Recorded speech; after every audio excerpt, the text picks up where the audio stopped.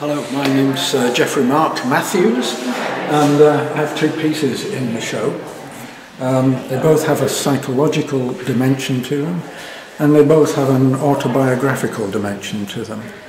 But other than that, it's just me having fun with the materials to hand. And I very often will start a painting with an element of collage.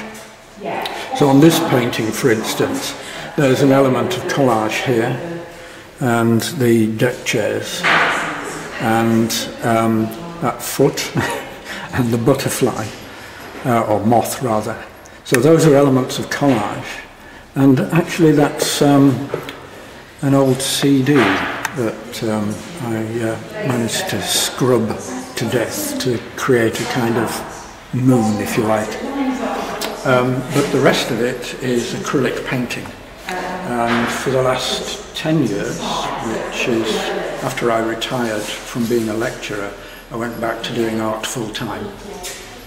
And that's 10 years I've been mainly using acrylic paints in my paintings. So this one has the title of The Axe Blow.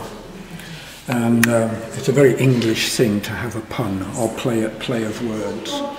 And that one is, picks up some language from jazz. An axe is the musician's favoured instrument. But the axe blow, as well as blowing a saxophone, is also, of course, the notion of the axe blade coming down. So there's that kind of play on words. And the portrait here, this is one of my oldest friends, and I've manipulated the image a great deal and put a saxophone into his hands, and that's all painted. He doesn't actually play the saxophone in real life. I've just turned him into a jazz musician. And the coastline here is the coastline of Yorkshire, which is my home county. You've got Spurn Point here at the bottom and Flamborough Head. And when I say autobiographical moments, from childhood I remember the Scorton Arrow archery competition, and the first time I ever saw a lizard in the wild was on Spurn Point, and it was one of these little green lizards. They're not very common in this part of the world. So, as you say, it's a lot of fun. Sometimes other collage elements come into play, like the armadillo here, and when I'm doing it, I have no idea what it means. The working out what it means is making sense of it, and that's after the fact. And that's fairly typical of what I do as well. So they're always a kind of puzzle. And I like that. I like people to puzzle over the pictures. If they're puzzling over it, they're looking at it for longer. And if they're looking at it for longer, who knows, they might grow to like it.